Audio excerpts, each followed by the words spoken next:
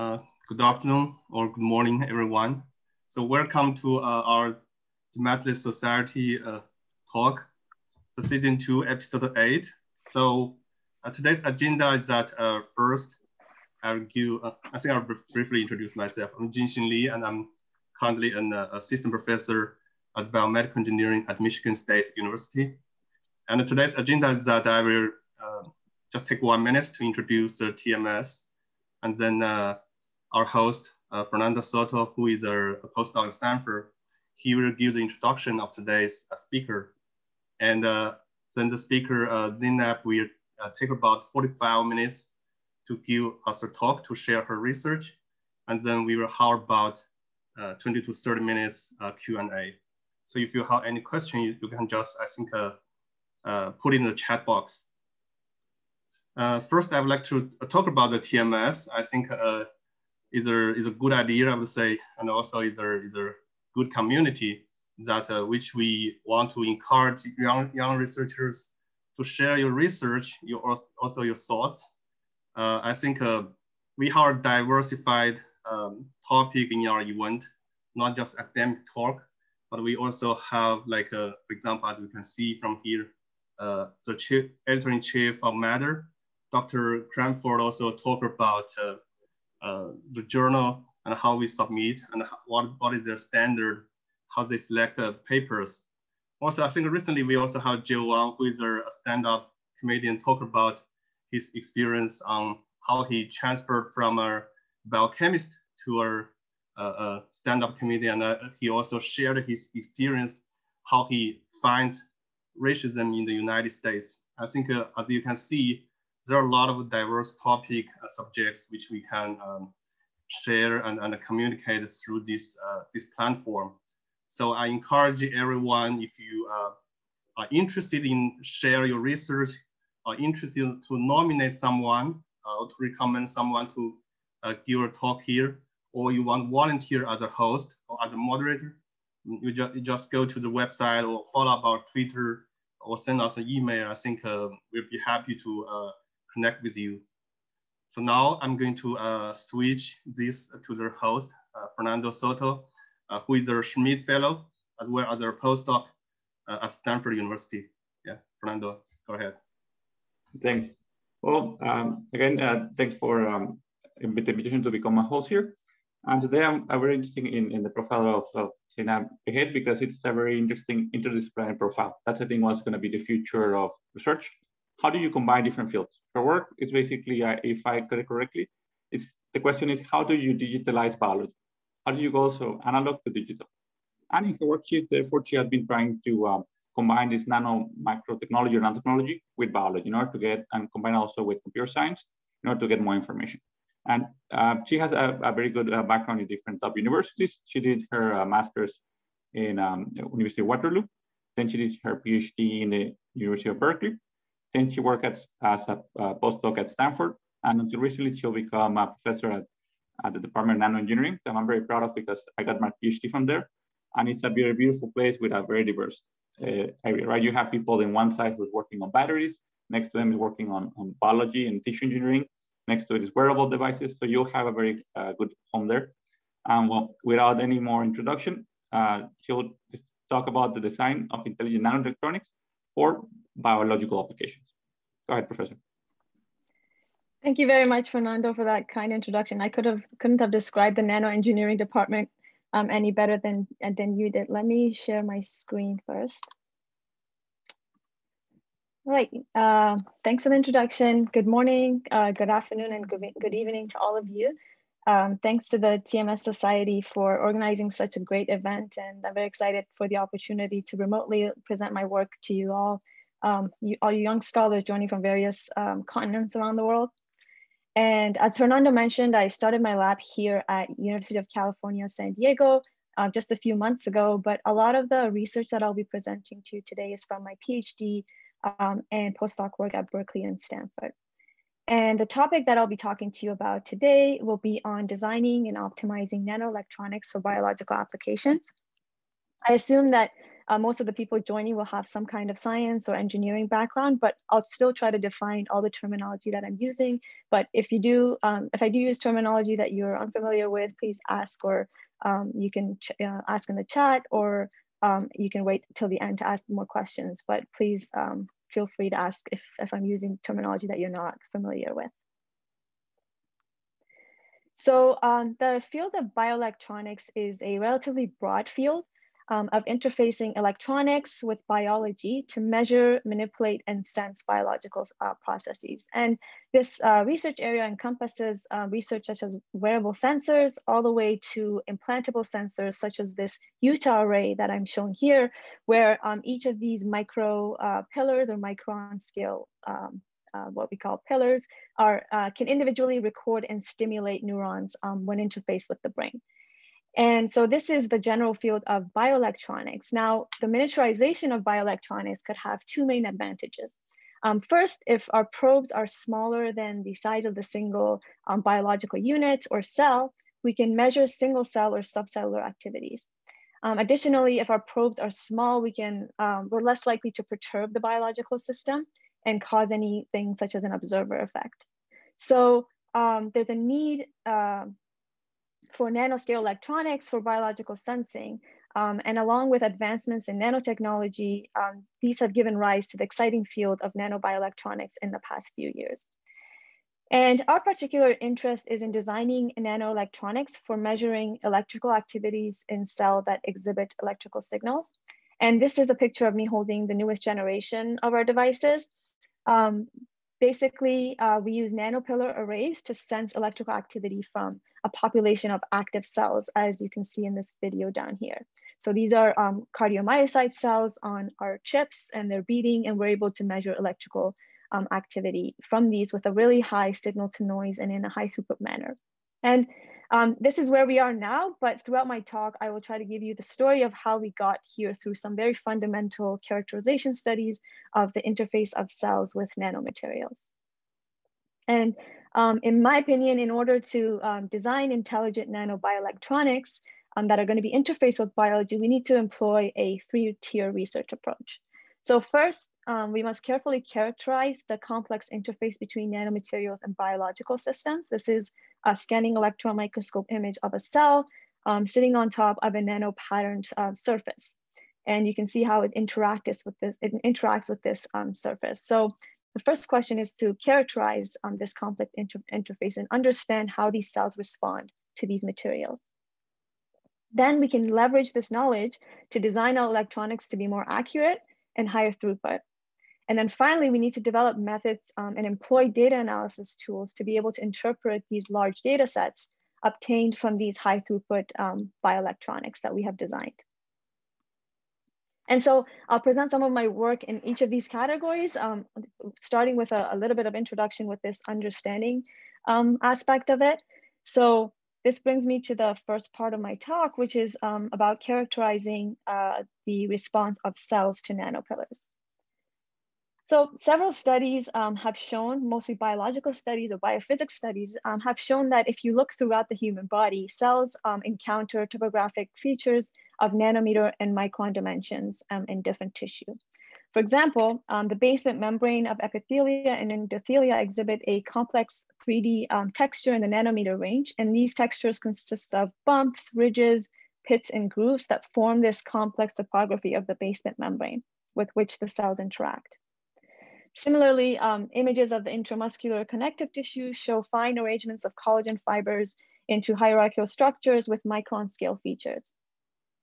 And cells are able actually to respond to these topographic cues. So an example is like invading brain tumor cells that can move along these, the corpus callosum of the brain to invade neighboring regions. And for this invasion, what they do is they're able to guide themselves by these nanofiber-like tracks. So they're able to sense these tracks and move along these tracks to invade neighboring tissue.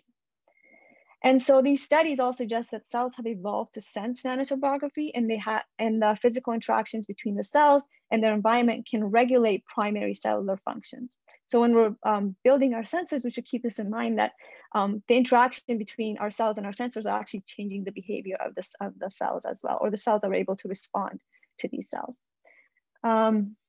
The cells that I show under electron microscopy are not alive. So all the images that I show of cells, this is the question in the chat, all the images that I show of cells interfacing with the nanomaterials are, if they are SEM images, the cells are not alive. They're fixed in place and they are not alive. So that, I hope that answers your question. So several groups, so we said that the topographic environment can regulate the primary cellular processes. And so several groups have been interested in understanding and manipulating cellular responses to topography. And thanks to advancements in nano and microfabrication, several researchers have tried to recapitulate this topography in vitro and also reduce the complexity of it so we can actually see how the cells are responding to these features. So groups have fabricated, patterns such as grooves, fibers, and other kinds of gradient structures. And in our work, we're particularly interested in one type of topography, and that is vertical freestanding nanowires and nanopillars. Now, why are we interested in these nanostructures? Well, our interest in nanopillars began at a time when nanowires were becoming very popular in the semiconductor industry and being proposed as building blocks of electronic and optoelectronic devices. And several groups were beginning to consider these nanowires for biological applications. So these are just a few groups that use these nanopillars as building blocks of their nanoelectronics. Obviously, I'm missing a lot of groups probably here, but these are just some examples of freestanding nanowire or nanopillar-like structures for sensing applications. And there are several groups that, this is obviously not an exhaustive list, in addition to us who are working in this field. And in order to fabricate these vertical nanopillars in a high throughput manner, we used an electron beam and lithography electroplating technique. And so how this technique works is you essentially create a mold using electron beam lithography. So this is our mold here on the left. And you can put this mold into an electroplating bath, which contains ions of your metal of interest.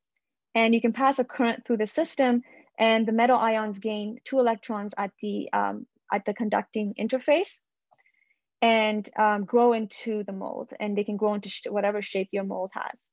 And so using this method, you can make nanopillars of various shapes and arrangements. And for example, if you let the metal to grow longer, it will grow out of the mold. And so you can make these cool mushroom shaped pillars of various size that have some applications in sensing as well. So for simplicity, I refer to all these various vertical structures as nanopillars during my talk. So even if it's this mushroom shape or hollow pillar, I'll still call it a nanopillar. And so next, these are very early studies. We interface these nanopillars with mammalian cells. And again, I'm showing mostly SEM images here, but if you're interested to look further into the work that we did fluorescent microscopy as well to show some of these. But we interfaced these pillars with mammalian cells and showed that the cells begin to attach to the surface, and they can interact with the nanopillars within the first few hours of plating the cells on top of the surfaces. And over time, again, if you take another time point, fix the cells, and take a scanning electron microscope image, you can see that the cells spread on these metallic nanopillars, and they can grow into a confluent monolayer of cells on the chips. So this suggests that the cells are able to perform basic biological functions on our metallic platforms, and they're able to grow and divide. And when we imaged cells on a flat surface, we observed these random protrusions on the flat surface as the cell spreads on the flat surfaces. However, when you look at the cells on nanopillar arrays, you can see these finger-like protrusions that can extend microns away from the cell body. And the cell seems to sense and grab onto these nanopillars. And each of these images, you can see that the cell extends these protrusions, and these are known as filopodia. And with these protrusions, they can interact with these vertical nanopillars. And so one interesting phenomena that we saw was that the interaction between the cell and the nanopillar depends on the size of the nanopillars. So if you look at the SEM images on the top, for example, you see that the cells mainly sit on top of these really large micropillars. And these pillars are above 500 nanometers in diameter. However, as the pillar diameter gets smaller and the spacing between the pillars get larger, the cell membrane actually wraps very tightly around these nanopillars, and they interact with the pillar tops as well as the flat surface between the pillars. And so what we proposed through some early studies, and some other people proposed this as well, is a model for cell attachment on cells on nanopillar arrays. And we suggested that the cells can wrap around small pillars and form attachments to the flat surface between the pillars when spreading on nanopillar arrays. Whereas for larger pillars, so they can form attachments at the base, and then they can spread on these small pillars and wrap nicely around them. For larger pillars, the cells have enough surface area to attach on the top of the pillars, and they tend to remain on top of the pillars after spreading. Now, after we proposed this model, also a former postdoc in the TUE lab at Stanford, she developed this beautiful focus ion beam SCM method, where using focus ion beam, you can cut out a slice and image the interface of the cell with a nanopillar with higher resolution. And you can see using this method, you get very high contrast and very high resolution images of the interface between the cell and the nanopillar. So she confirmed that the cell membrane wraps very tightly around nanopillar arrays if they have a 500 diameter or less. So in this image that you can see, it's a cross section of a pillar interfacing with the body of a cell. And this thin black line that you see at the edge is the cell membrane. So the cell membrane wraps very tightly around these nanopillars. And another thing we were able to show is that when you have hollow nanopillars, the cell can actually protrude into hollow nanopillars. And you can see this through the images on the left, which are scanning electron microscope image, and the images on the right, which are fluorescent images. And you can see that the cells protrude very nicely into the hollow openings of the nanopillars. So just to recap the first part that I just talked about, to summarize, what we found is that cells like growing on these nanopillar arrays. So they can grow and wrap really tightly around the nanopillar arrays, and also they can protrude into openings of hollow pillars. So, you know, although I alluded to this previously at the beginning of my talk, some of you might be thinking, like, how can we actually use such detailed information about how cells interact with nanotopography? Now, if you remember, we talked about how cells have evolved to sense nanotopography, and this sensation affects several biological processes such as tumor invasion. So understanding the mechanism of cellular response to topography has some fundamental applications, such as better understanding the diseases associated with the cell's ability to sense topographic cues in the environment. And then additionally, we can use this knowledge in the field to use it for tissue engineering and to manipulate cells into more biomimetic architectures. That being said, these may be like more typical proposed applications for such studies, but there are some very immediate applications where we can take advantage of the responses of cells to topography, and specifically nanopillars, to manipulate and probe cells more intelligently. And so we go back to our 3-tier research approach, and I'm going to talk about how we use this understanding of the interface between the cells and nanopillars, this basic understanding that cells like to wrap around small nanopillars and they protrude into hollow nanopillars, to design and optimize these high throughput and highly sensitive bioelectronics or nano-electronics. So the second part of my talk, I will be talking about how we can use these nanopillars for electrical recording of individual cells. So most of us know that our ability to think and sense is dependent on the electrical activity of our nervous system. However, some might not be aware that the beating of our heart, which is one of our most vital processes, is also coordinated by the electrical activity of our heart muscle cells. So this electrical communication is performed through electrical signaling known as action potentials. So I'll be using the word action potential quite a lot. So the electrical signaling of neurons and heart muscle cells are called action potentials. And so the cell membrane in animals and plants maintain a voltage difference between the exterior and the interior of the cell, called the membrane potential. So if you were to take a voltmeter and measure the voltage across an animal cell membrane, you would see that the interior of the cell has a negative voltage of about 70 millivolts relative to the exterior. And in most type of cells, the membrane potential usually stays fairly constant. However, if you monitor the voltage across a neuron or a heart muscle cells, you would observe such waveforms or simply changes in voltage, as I've drawn to scale in this animation. And these are known as action potentials. And these changes in voltage correspond to the opening and closing of various ion channels as the cells communicate with each other. So the most accepted method for measuring action potentials is the patch clamp technique. So in the patch clamp technique, the cell is manually approached by a recording pipette. And after a mild suction of the membrane, as you can see in this video, the membrane ruptures and the pipette obtains access to the inside of the cell and can measure the potential inside the cell. And this is a beautiful method and currently used in most electrophysiology labs because it shows the true shape of the action potential. So this is being performed under a microscope. So this is the patch pipette and this is a beating cardiomyocyte, and you can see the beautiful signals that you can obtain from these intracellular signals. So it's it's the most tool used in electrophysiology labs currently because it shows the true shape of the action potentials, and it contains information about ion channels. And it's still required by FDA for early drug development. So this patch clamp technique has to be used to test the effect of drugs on the heart and on the action potential of cardiomyocytes very early on. So there are obvious disadvantages of this technique. Firstly, the holes in the membrane created by the patch are very large and they result in cell death after doing the measurement.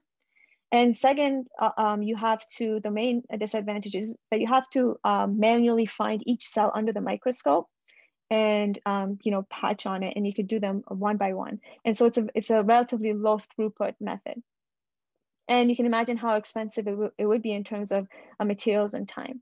And there are some attempts to automate patch clamps and do several cells consecutively, but a lot of the automated patch clamp techniques require the cells to be in suspension. So you kind of disrupt this electrically connected cells. So you can't really study them as you would be able to in a culture of cells. So there are some methods for measuring electrical signals from a culture of cells in higher throughput. And this is a very old technique where you're able to pattern several flat electrodes on a surface, and you can interface these electrodes with cells. So using this method, you can measure some cellular activity simultaneously from several channels. However, you have no access to the inside of the cell. So the signals you obtain from this method are filtered by a cell membrane, and certainly very low information. And you can basically just see the beating frequencies of these cells. So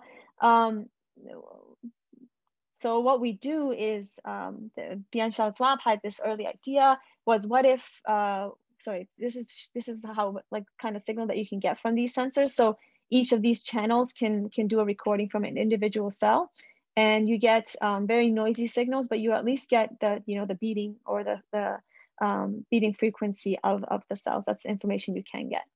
So one early idea was, what if we make these electrodes instead of flat electrodes? We could make them like these sharp pillars, which could potentially rupture the cell membrane, as done in patch clamp. And then therefore you would be able to access the interior of the cell and measure these action potentials. But it turns out, after careful Fib focused ion beam and SEM images done by several of my colleagues in the TUE lab, that the cell membrane tightly wraps around the nanopillar, but the pillar always remains outside, and the membrane remains fully intact, and there's no obvious pores in the membrane. So in this method, with these nanopillars, cannot obtain access to the inside of the cell. So to overcome this issue, a method was developed by Professor Chui's lab, which borrows from the field of DNA delivery to use electroporation to obtain intracellular access. And so this method, you can create small pores in the cell membrane by applying a small local electrical pulse to the cell. And remember, this is very local because the only thing that's exposed or is electrically conductive is this part of the nanopillar, and the rest of the surface is insulated. And so you can create these pores by applying a small electrical pulse, and then therefore you can breach the cell membrane. And then the created pores in the membrane provide a purely resistive impedance, and you can go from very low information extracellular signals to intracellular signals.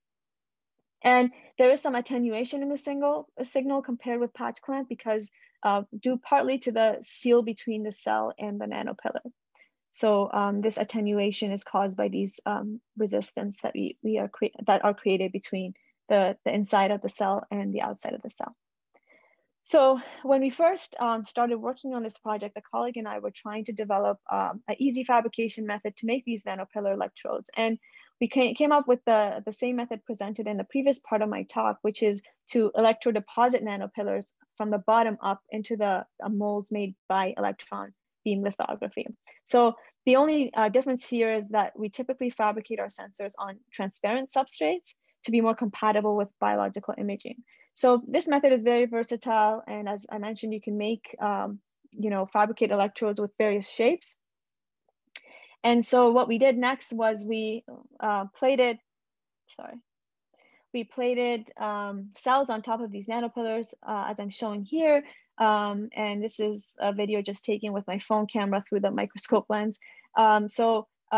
As cells sit on our nano-electrodes, we're able to obtain these low-level, low signal-to-noise extracellular signals. And then indeed, after applying a small pulse, we're able to obtain intracellular signals from these pillars. So, but then the problem is our devices were quite unreliable, and the electroporation didn't always yield intracellular signals. And additionally, the amplitudes of these signals were quite low compared with patch clamp technique, which made it less exciting to work on with these devices. So we identified one major flaw with the fabrication technique, and that was the mechanical integrity of the nano-electrodes that were made through this method. So because the nanopills are grown from the bottom up on our substrates, some small forces can detach them from the surface. And in the behind the scenes of the research, which we don't normally show, we observed that the forces generated from subsequent fabrication steps can easily detach the electrodes from the surface. And most importantly, when interfaced with biology, the cells don't particularly treat the electrodes with care, as you can see in these SEM images, where the cell is attempting to engulf the nanopillars. So you could also imagine the amount of force that is coming from a group of beating heart muscle cells, which destroys our sensors. So these are a group of beating heart muscle cells, and they beat pretty strongly, and they can destroy the sensors. So the main disadvantage of this technique, this bottom-up technique, was the fact that the nanopillars were not robust enough, and they're not ideal for interfacing with biology and consecutively using for multiple days to measure these signals from cells. And additionally, although it was a relatively fast method for growing nanopillars, we had to do the separate electroplating steps for each single sensing device, which made the fabrication very tedious. So instead of the original bottom-up method to make the pillars, and in order to get more mechanically robust and stable pillars, we proposed the method to fabricate these pillars using a top-down approach. So in this top-down approach, the pillars are directly etched into the substrate through reactive ion etching. And after we remove our photoresist, we can then coat our electrodes with some conductive metal, any conductive metal like platinum or gold that can be sputter coated onto our surface. And as you can see, these pillars are attached to the substrate at the base and much more difficult to detach with the pillars. So they're much more mechanically robust than these bottom-up pillars that we fabricated before. So using this method, we can also fabricate simultaneously, depending on how large our wafers are. We can do a wafer-based production, and we can fabricate up to 12 sensing devices based on a wafer size at this point, but it could be more if you had a bigger wafer size to start.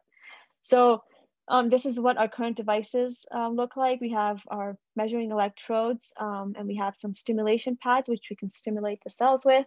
And the main advantage of this method was the ability to fabricate robust electrodes, which were continuous with the substrate at their base, and that would not be damaged by the cells or other forces. And so we anticipated to have more reliable, electroporation using this method and more reliable readouts. And additionally, the method, because the pillars were more mechanically robust, we could make even higher aspect ratio pillars with this method. And so the advantage was that we could later deposit thicker layers of insulation to insulate the substrate better and even reduce the signal leakage even more. So we tested these electrodes and we found that indeed the top-down fabrication yields almost 10 times better signals than what we were obtaining before. So we were getting microvolt range signals, and now we were able to get millivolt, tens of millivolt range signals. And in addition, the method yielded much more successful electroporation, meaning that like if we saw an extracellular signals from the cell and we applied the short pulse, we would almost always obtain a intracellular signal. So we attributed these to the improvements to the robustness of the electrodes, as well as the thick insulation layer that we were able to deposit using this new fabrication technique. So we were very happy with these results, but then we asked whether we could improve this signal even more. And if you remember, I showed previously that the cells tend to protrude their membrane into the openings of hollow nanopillars. So this is again, FIB SEM image by one of my colleagues in the TUE lab, showing that the cell membrane protrudes into hollow nanopillars. So this is a hollow nanopillars cross section, and you can see that the cell protrudes inside the hollow pillars as well, and make more attachments even at the sides of the nanopillar. So in addition to that, so this is, sorry, I guess this slide didn't show, you can see here that in a schematic that the cell membrane actually protrudes inside the hollow pillar. So we thought maybe we could make semi-hollow nanopillars, so the membrane can even attach at the base of the pillars, such as the one I'm showing in the schematic here. We also did some modeling, and we saw that the electric fields can be enhanced at the edges of the hollow nanopillars, and this would make the electroporation even more localized to the edges of the hollow nanopillars. And so making these semi-hollow pillars was very straightforward from our proposed top-down fabrication technique. So we could simply etch off the metal from the tip of our nanopillars using dry etching, and then we could use a wet etch to etch a little bit into our quartz pillars. So this allowed us to fabricate these structures, which we call semi-hollow nanopillars. So the pillar is not completely hollow. The impedance is increased because now some of the surface area inside the pillar is also exposed. So but then the base of the pillar is still that strong glass base. So it still maintains the integrity of the pillar. So it doesn't compromise the robustness or mechanical robustness of the pillars. So we were able to obtain our highest amplitude signals using these thin-shelled hollow pillars. So here's one example I'm showing here, which is completely raw data. We could reach up to 8 millivolt extracellular amplitudes and 40 millivolt amplitudes for intracellular signals. This is an old data point. I think our highest amplitudes are now around 60 millivolts. So if you think about it, the patch clamp gives you around 90 millivolts, which is the exact voltage difference between the interior of the cell and the exterior. So we're getting very close to the same amplitudes, at least for our signals. And note that this is only a short, like 200 microsecond and 3-volt pulse that was applied to get intracellular access.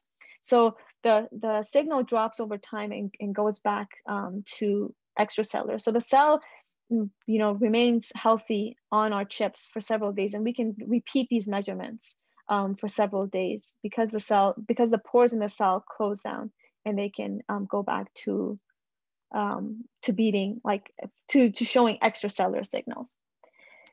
So to see how our signals compare with patch clamp, because that's the gold standard technique. So one question is, how do you know that you're actually obtaining these intracellular shapes, and how do you know the shape of your action potential is accurate?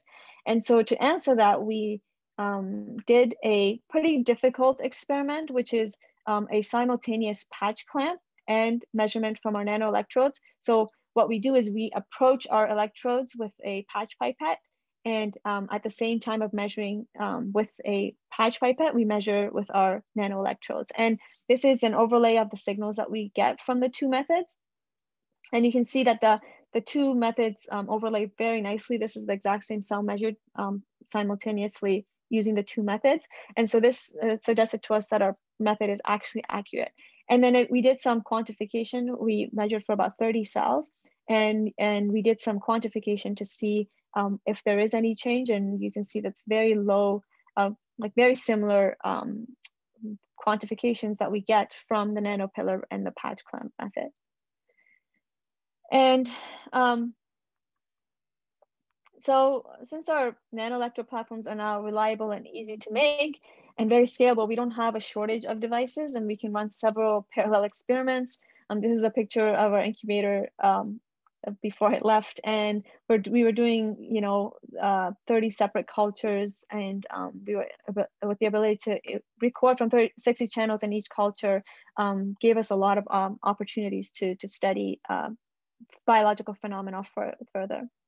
And I just want to go back and mention like how impactful such measurements could be, especially for cardiomyocytes, because for early drug development, still the only protocol accepted by the FDA is to characterize the action potential with patch clamp. So FDA requires you to do cardiotoxicity screening for any drug that's going to come on the market, and to characterize this action potential with patch clamps. So you would patch on a few cells and you would add the drug and see how the shape of this action potential is changed. So one very common plot that they have is the drug dose response. So what this is on the x-axis, you would have your drug dose. So you would add different doses of the drug.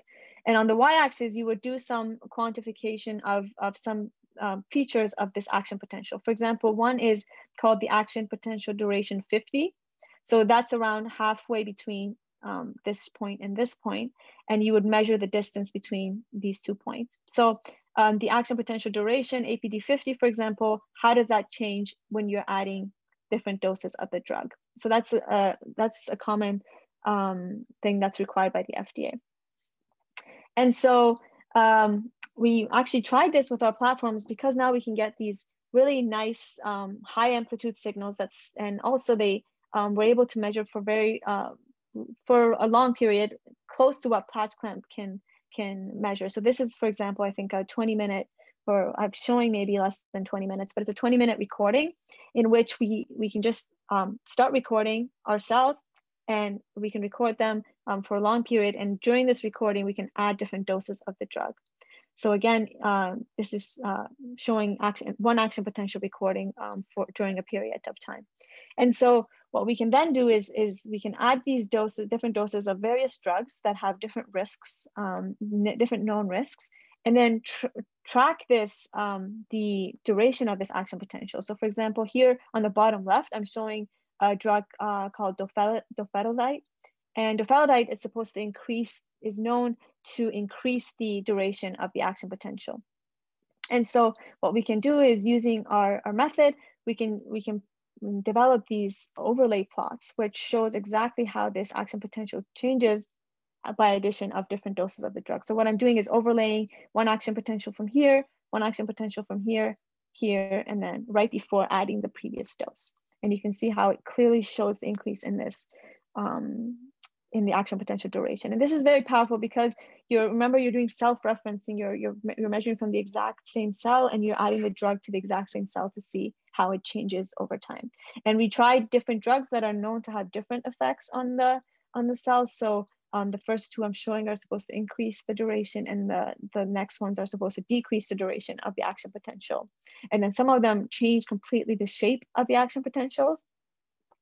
So for example, this one is known to have early after depolarization. So you can see how the drug causes it to have a double peak instead of just a smooth transition. So We can do dose-dependent. We can get that dose-dependent drug response. So a lot of the studies have, can measure 2 to 3 cells for using patch clamp per day. And so we can get much higher numbers using our method.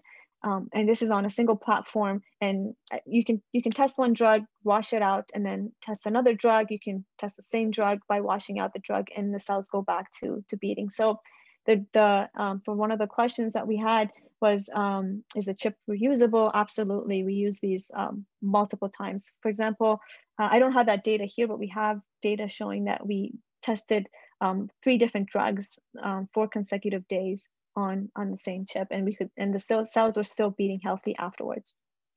So they're absolutely reusable. And then finally, we're also working on miniaturizing the recording apparatus. So in collaboration with Sound Technologies, which is a Bay Area startup, we manufactured these printed circuit boards that fit in traditional biology Petri dishes. And these dishes can then clamp into recording units that are compatible with humid and warm cell incubator conditions, and can be recording in situ over a prolonged period of time without the need to take the cells out of the incubator. And this new setup has the potential to measure from many more cells in parallel. And yeah, I want to go back to, I'm getting to the last bit of my talk, and I want to go back to the 3-tier research approach that I proposed at the beginning of my talk. And we discussed how we can use our understanding of the nanobiointerface to design these sensitive and high throughput nanobioelectronics. And that came from knowing that the cells tightly wrap around the nanopillars, to using these nanopillars to get a better seal between the cell and the nanopillars, so we can get higher signal to noise. With this technology comes the promise for massively parallelizable methods being developed by us and other groups. And the main challenge really becomes our ability to systematically extract information from these generated data sets. And having generated big data sets of action potentials, this was actually a real challenge we're facing this past year. And so this brings me to the third part of my talk, is how do we work on this interpretation problem? And I'm a runner, and I was training for my first marathon, and I joined the Palo Alto Run Club, and there I met this Dr. Pawlowski from Google. And during some of the cool down runs, which is the only time I could actually keep up with her, we had some great discussions about science, and we realized that our research interests are well aligned, as her team at Google was looking for a high throughput method to be able to measure electrical signals from cells for drug development purposes. So she got very interested in the work, and invited me to present a talk at Google Accelerated Sciences team, which is a part of Google AI. And the talk was very well received, and we got excited to work on this problem together. And so we were given a small seed grant from Google to work on interpreting the large data sets obtained from our nanoelectrodes. So I'll just briefly talk about one project that we're working on now. Hopefully you will see it out maybe in a year or so. But one of the first projects we're working on is taking advantage of this unique capability of our device, which is to measure both extracellular and intracellular signals from the cell. And these are examples of signals obtained on our devices, where each extracellular signal on the left corresponds to an intracellular on the right. And remember, the only thing that makes it extracellular or intracellular is this poration that we do. So if our electrodes are just sitting outside the cell and we don't do any electroporation, we're measuring extracellular signals, whereas when they are porated, they can measure intracellular signals. So now we know this extracellular signal contains very noisy and low-level information, and they all look the same to our eyes, even with their corresponding intracellular signals, even though the corresponding intracellular signals are so different in shape. But what if we have a one-to-one correspondence between thousands of extracellular and intracellular signals? And the question we asked is, could we use this data to train a neural network so that it can classify our intracellular signals based on extracellular inputs? And this could be used to, for example, identify cell subtypes just based on the extracellular signal. or identify some, cardiac toxicity markers based merely on the weak extracellular signal. So with these, we could potentially not need to obtain intracellular access, because that's still more invasive than having an extracellular signal. So we're beginning to scale up to generate more data, and because we would need thousands of good signals from each of these categories to have meaningful results for training our convolutional neural nets with these data sets. So that's where I'm going to leave this project at. We have had some promising results on this, and we can, with good accuracy, determine actually we reproduce the intracellular signal just from the extracellular signals. And this, I spent my whole talk trying to convince you that we need better tools for intracellular measurements. So why would I propose a project that could eliminate the need for intracellular measurements? Well, that's because we ultimately want to be able to measure signals in vivo through implantable sensors. And I think a lot of people in this audience might be working on these implantable sensors. And we want these implantable sensors to be minimally invasive as possible. And so the best recording methods currently still yield only microvolt extracellular signals. So our idea is instead to try to better interpret these weak signals using AI and potentially eliminate the need for our in vivo sensors to be as sensitive as our in vitro sensors. So with that, I'd like to just conclude by highlighting some of the key points that I hope I've conveyed throughout my talk. One was that the cells can, from fundamental studies, we showed that the cells can grow and wrap tightly around nanopillar arrays, and cell membranes protrude into hollow nanopillars. And we said that this tight coupling between cells and nanopillars can be leveraged to design highly sensitive nanoelectrodes. And finally, that these nanoelectrodes have potential to accelerate drug discovery, because now we can do these dose responses. And just for the young scholars in the audience, my collaboration with Google really started through my training from a marathon. So I just want to also mention that exercise is really good for your career. And to summarize, I talked about this, the vision or the three-tier research approach, but I really think, and my group will have these three sections when we're working on these projects. This fundamental work, although it's harder to get funding for and more difficult to do, it's very important for us to be able to design these electronics, because if we don't have the fundamental understanding of how this interface works, then our sensors could be detrimental to the biological system, or we won't be able to obtain the kind of measurements that we're interested in. And then finally, this interpretation aspect of it becomes very important, because all of these tools that are being developed are mostly developed really high throughput data. And so we have these big data sets that we need to be able to manage and analyze. And lastly, I'd like to acknowledge all the wonderful people I worked directly with or mentored at Stanford, Berkeley, Waterloo, during my multidisciplinary research. And I think all the people in this audience know that multidisciplinary research would really not be possible without getting experts from all the fields involved. So I had the privilege of working with several chemists, some wonderful mechanical engineers, electrical engineers, data scientists, and these talented bioengineering majors and biologists, and finally, two amazing high school teachers and teachers to be that I had the privilege of working with. With that, I'd like to thank you all. So this is my lab at UC San Diego. Our website just went up. It's still not complete, but we call it the Bion Lab. It's for designing nanoelectronics for biology. And yeah, hopefully some of you will be able to visit, and I'd love to host you here to give talks. Thank you for your attention, and I think we can go to questions. I think there's some questions already in the chat, but yeah, I think I answered most of those questions.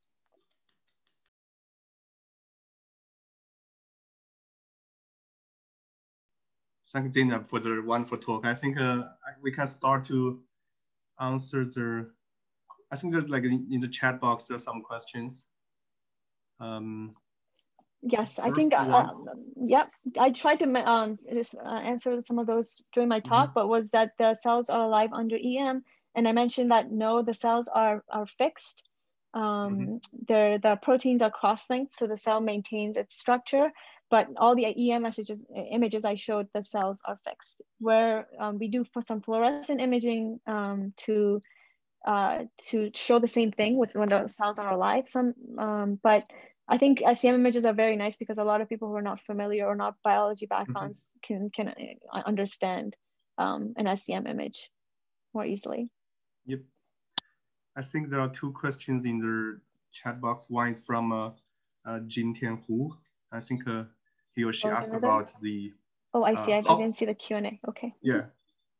The question was how the different contact shapes influence the signal. I think either because the contact area like may vary between the interface. I think that's the point. Yes, that's a very good question. We noticed that it's not just the contact. The contact is very important. So I think both Bian Xiao's lab and some other labs have spent a lot of time looking at what shape of pillar, what spacing of pillars increases this contact. So that is very important.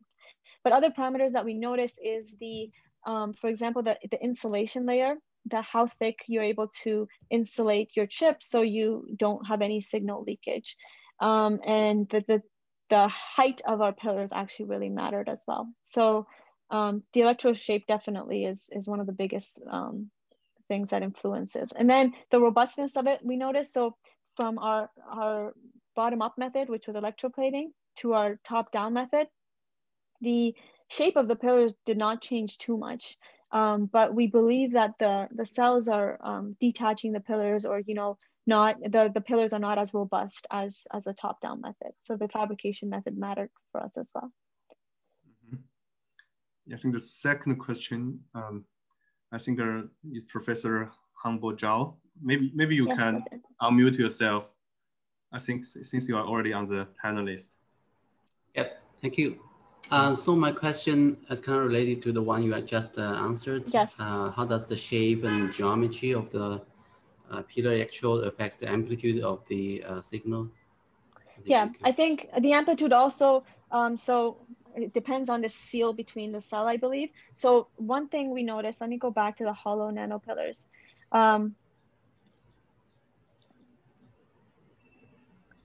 So the amplitude depends a lot about what happens when you do this electroporation.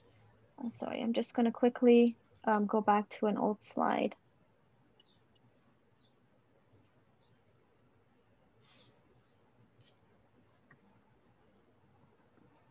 So the amplitude really depends on what happens when we apply this pulse.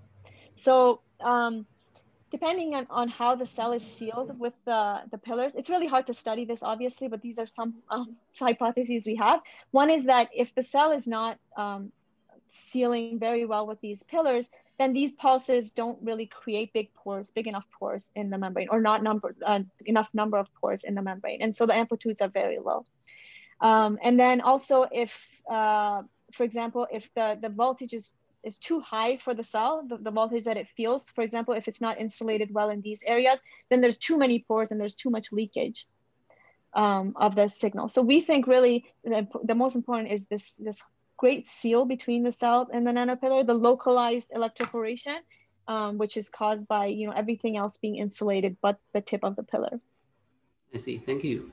Then how was the amplitude of the signal measured by this nanopillar electrode overlap well with the patch clamp method in one of the figures you showed?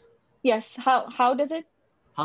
Why did these two types of methods give almost the same signals, given that the amplitude of the signal can be affected by the electrode shape and yes.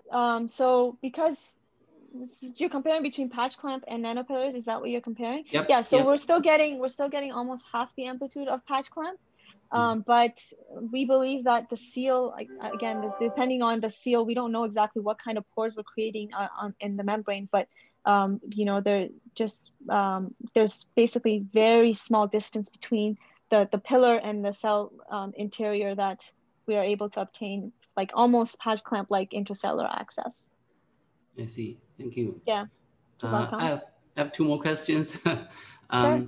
One question is, for the top-down fabrication method, you deposit a layer of metal. Then Yes. after that, did you have to deposit and pattern a layer of insulation material to individually address the individual like electrode? Yes. So the way we do that is we first make our top-down nanopillars, and then we deposit the metals, the platinum, for example, in the regions that we want. For the insulation, there's several ways to do this. We've tried different things. You can just we just spin coat a thin. So for the insulation, we deposit a thick layer, about I think 1 micron of silicon oxide on the whole surface, and then we etch it off from the tip of the pillars. So that's what we're doing now. But there's other ways of doing. I know people just spin coat S2E8 on the surface, and that's an insulation. I know there's different methods of doing that. After that, do you have to pattern it so that all your electrodes are not all connected? Yes, absolutely. So we do a wet etch. We do another patterning step. Yeah. Got it. Thanks. We do another patterning step. Exactly. Yeah. So one last question is, do you need to make the pillars to have sharp tips to penetrate the cell membrane? So again, this is a big area of research in Biancha's lab. It was that no matter how sharp you make these pillars, we have never seen through at least our microscopy methods that the membrane actually ruptures. The membrane of a cell is very interesting. It regenerates, like no matter how much you disturb it, it still forms a membrane around the pillar. So we do occasionally get something we call spontaneous intracellular access. That means without any electroporation, we see some intracellular signal, but we believe that's just some kind of charge building up on the pillars, and still there's some kind of poration going on. So no matter how sharp they are, we don't believe that they will be able to access the interior of the cell without some kind of electroporation.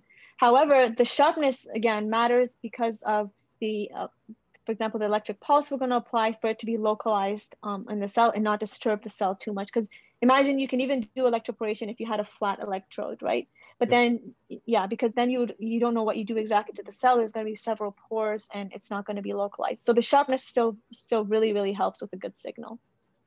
And that's why the hollow nanopillars that have very sharp edges, they give us very good signals. Thanks for the wonderful presentation. Thank you. May I ask a question? Yes. So I'm curious, how do you get the single cell to do the measurement? So we don't have single cells. As I showed you, we have a culture of cells, but so you can see here, for example, we have a full monolayer of cardiomyocytes.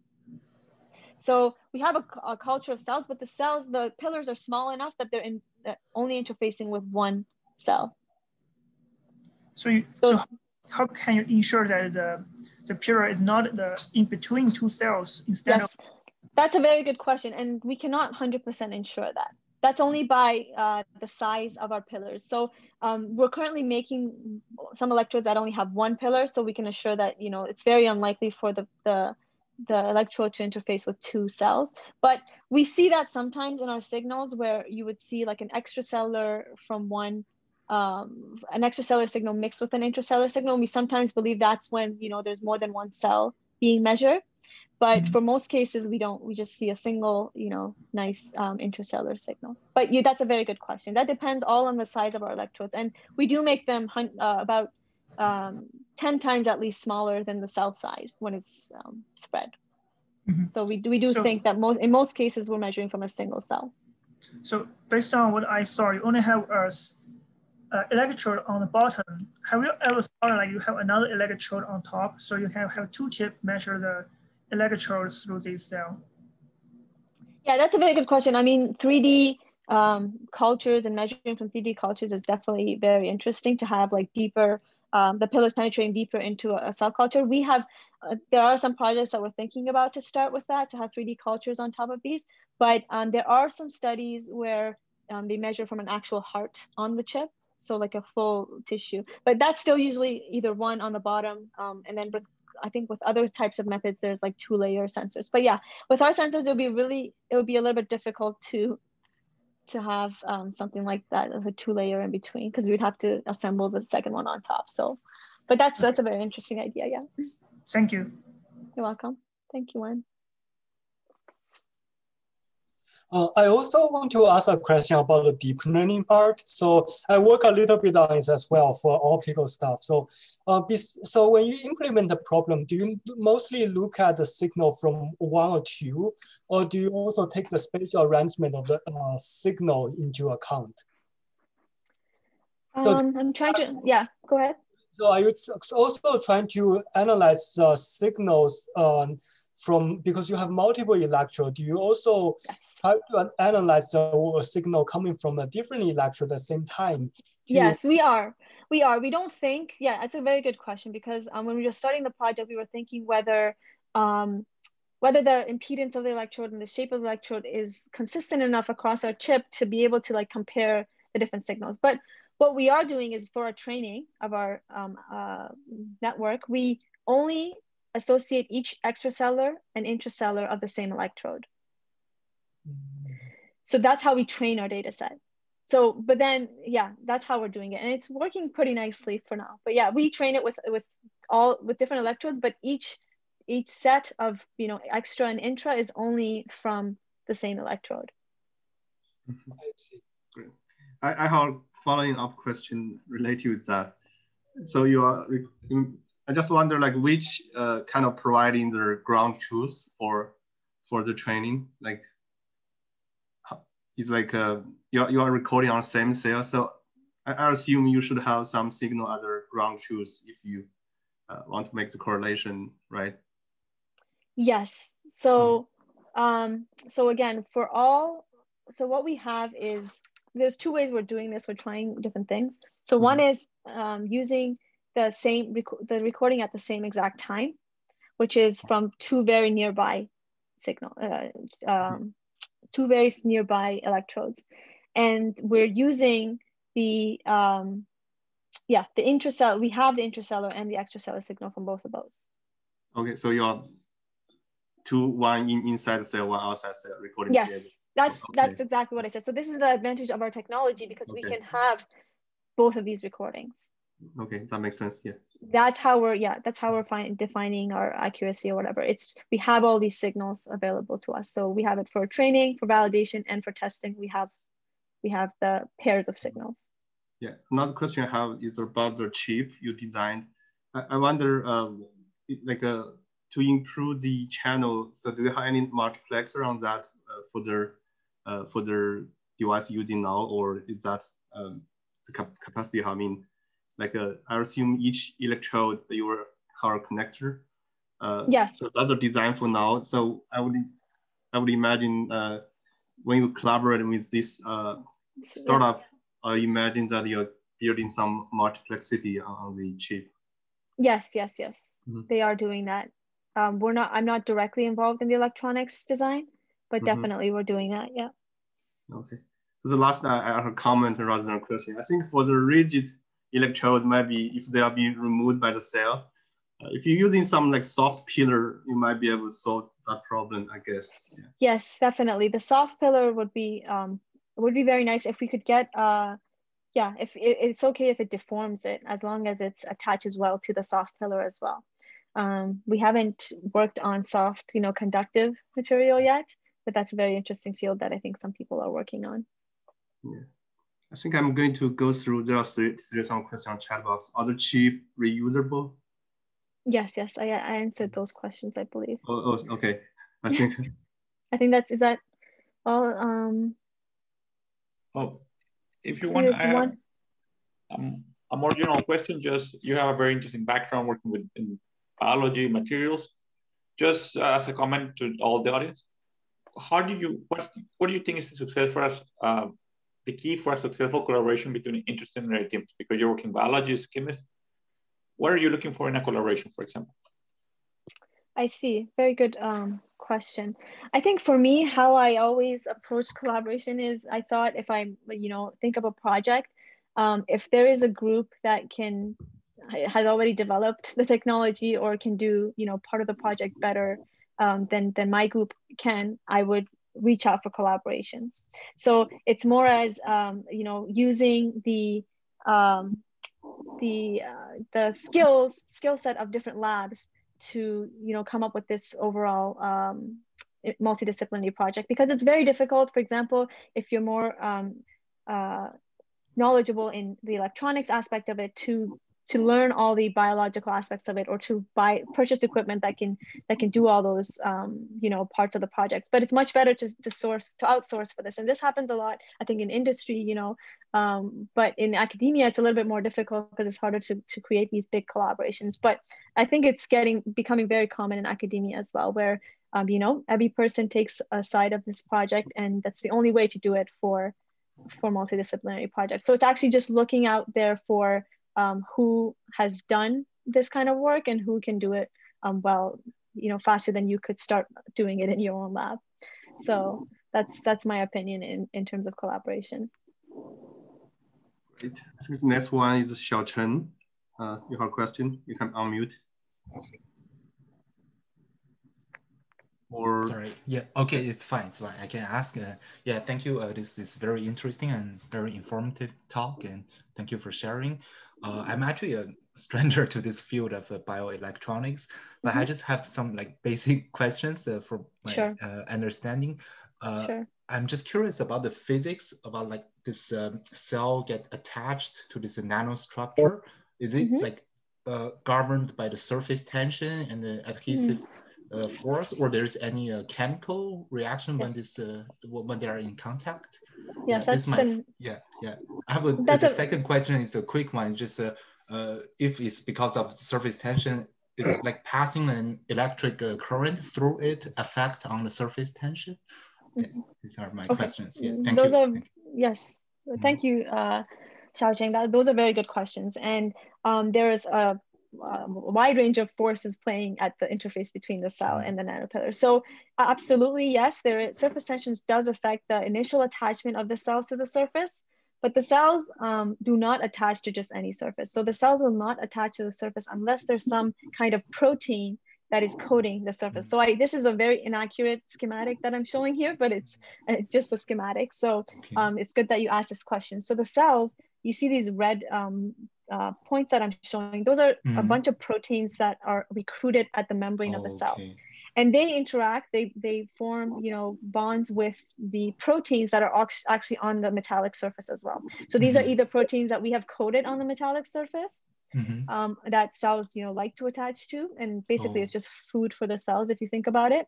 Or they can be just proteins absorbed from the media that we culture the cells in. So because it's a metallic surface, a lot of these proteins get absorbed on the surface.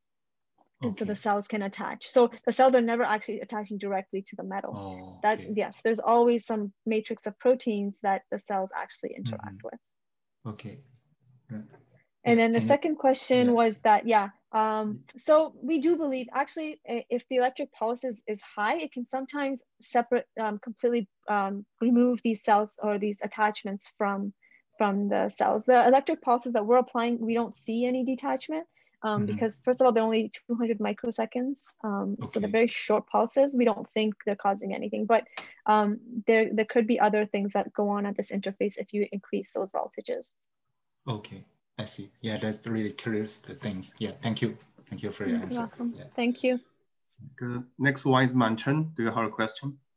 I have a question. Thanks for Zeinab for your wonderful talk. I just have a quick question about.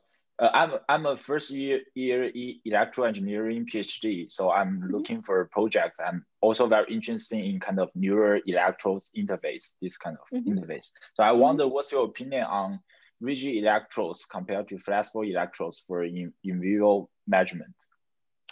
Yeah, that's a very good question. So obviously flexible electrodes have much more potential in many ways, but the limiting factor would be if we could get the same signals that we do get with rigid electrodes from soft electronics. I personally think that the soft electronics for implantable devices have more potential than rigid electronics, because in the body that I don't think the cells will, like there's a lot of studies on this, but the cells don't particularly like, you know, rigid objects inserted into, they disrupt the interfaces between the neurons. But my hope is that, so for all the work that I presented is mostly on a chip and for, you know, early drug development. So for these, it's very acceptable to use rigid electronics, but it would be nice if you could combine the rigid electronics if they're doing very sensitive recordings with some kind of soft substrates that the cells can actually sit on. The pillars can be rigid, but the substrate itself can be somehow soft. So there's some ways to combine these, yeah. So I wonder what's your opinion towards Michigan array? So I think it's a very commercialized array for electron measuring, and it's rigid, and so and also there are some CMOS technique for measuring the electricity in the cell. Use CMOS. So what's your idea towards this kind of techniques? Yeah, absolutely. So the CMOS technology for obviously increases the throughput. So definitely the CMOS technology is, all of these can be expanded to CMOS technology.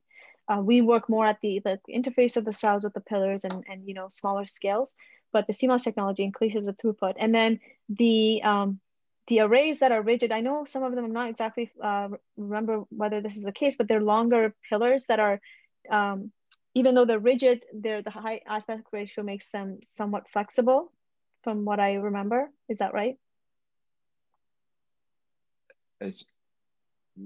Yeah. So for the Michigan probe is flexible. The Utah array and the like neural pixel, they were rigid. Completely rigid. Yeah. So you can see the new generations are mostly flexible for implantable sensors. Even for wearable devices, you can see that flexible electronics are much more, you know, exciting for a lot of people than rigid ones. Yeah. Even Neuralink, they're also using polymer electrodes. So. Yes. Thank you very much. Thank you for a wonderful talk. Thank you. Next one is Ke Wang. Do you have a question?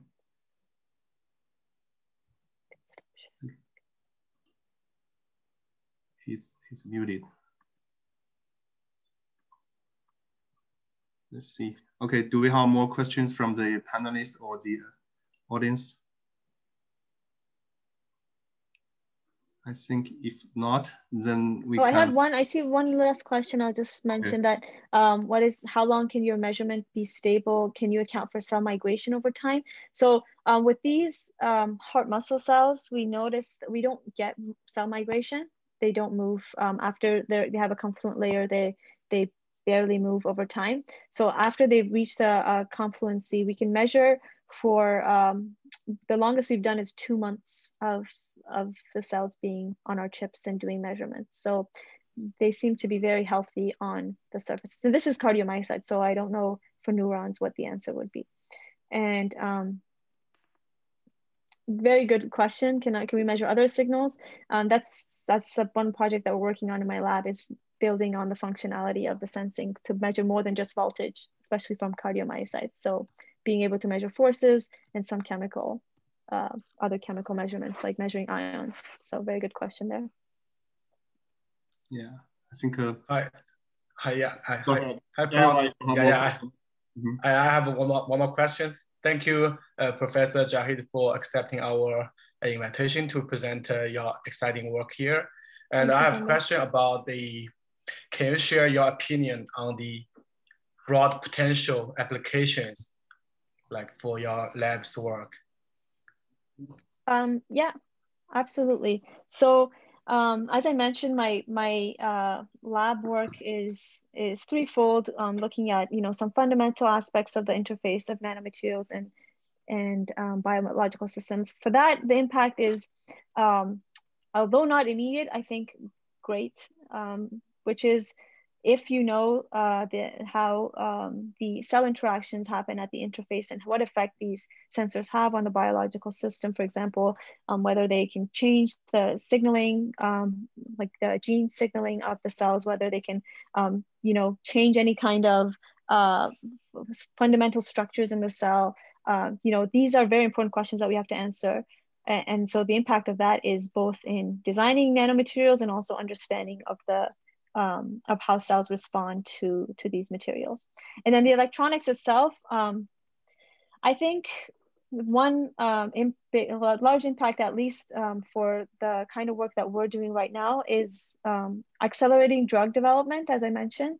So I think a lot of people talk about this as like not reducing the need for using other animal models and actually being able to use human cells to test various drugs for patients and see the effect of the drug on the patient's cells themselves.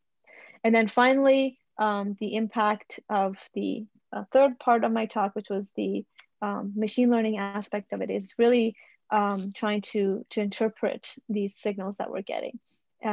Even all the sensors that are implanted in the brain, they're getting thousands, hundreds of gigabytes of data, per an hour of recording.